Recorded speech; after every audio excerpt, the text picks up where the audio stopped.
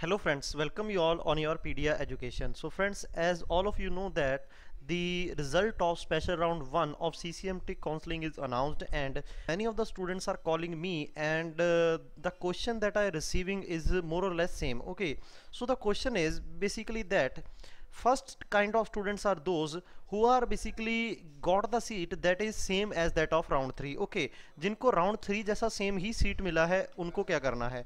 And second type of students are those इनको special round में new seat मिला है. तो there are two type of student got new seat in special round 1, and second are basically who got same seat as that of regular round 3. Okay, now there are basically several options that you have to choose. Suppose here you can see, first of all, seat allotment result is to be announced, then no hard copy of provisional seat allotment letter will be sent to the candidate, then online document uploading you have to do.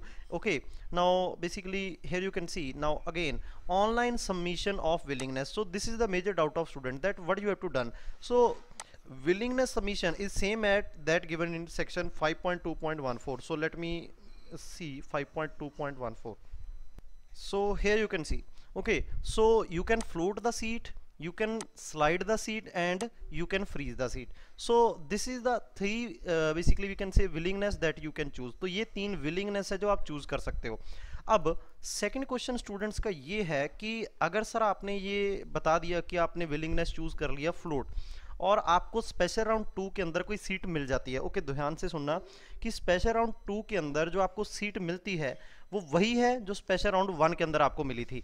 तो उस case में क्या होगा, तो उस case में आपको वो सीट लेनी ही पड़ेगी. ओके, ऐसा नहीं है कि वो सीट आप छोड़ सकते हो, वो सीट आपको लेनी पड़ेगी. अगर आप उसको छोड़ते हो तो आपकी फीस रिफंड नहीं होगी. पहला पॉइंट ये. ओके, सो हुआ क्या, आपने स्पेशल राउंड 1 में कोई सीट मिली, स्पेशल राउंड 2 में सीट अपग्रेड होगी आपकी, और फिर आपका मूड किया कि मेरे को वो सीट नहीं लेनी है, तो ऐसा आप नहीं कर सकते, अदरवाइज आपकी फीस चली जाएगी. Second kind of students are those कि जिनको स्पेशल राउंड 1 में सीट मिली थी एंड स्पेशल राउंड 2 में भी सेम ही सीट मिली, तो वो भी सेम केस है आपका कि उस केस में भी आप सीट को छोड़ नहीं सकते, अदरवाइज आपकी फीस रिफंड नहीं होगी. ओके, एंड अगर आपको स्पेशल राउंड 1 के अंदर जो रेगुलर राउंड वाली सीट मिली थी, ओके, सपोज क्या स्पेशल राउंड 1 में आपका एलिजिबल नंबर कम थे, तो आपके पास वही सीट रिटेन रहेगी राउंड 3 वाली, एंड फिर स्पेशल राउंड 2 में चले गए आप राउंड 3 की सीट रिटेन करके, तो अगर वहां पे भी आपको कुछ नहीं मिला न्यू, तब भी आपके पास सीट वो क्या रहेगी, बेसिकली वी कैन से वो आपके पास रिटेन्ड रहेगी. तो ऐसा नहीं है कि आपके पास सीट चली जाएगी, जो मेजर डाउट है आपके पास सीट रहेगी, ये आप बात सुन लो. एंड रिफंड नहीं होगा स्पेशल राउंड 2 के अंदर, लेकिन अगर आप अभी अपनी सीट को विदड्रॉ कर लेते हो तो रिफंड हो जाएगा. ओके, एंड रिफंड आपको मिलेगा कब, जब आपका पूरा प्रोसेस कंप्लीट हो जाएगा CCMT का, उसके बाद आपका रिफंड होगा. एंड जो रिफंड की पॉलिसी है उसके ऊपर अलग से मैंने वीडियो बनाया है. Okay, so I hope I have cleared all of your doubts. Thank you very much, and if you have any doubt you can mention in the comment section. Thank you very much.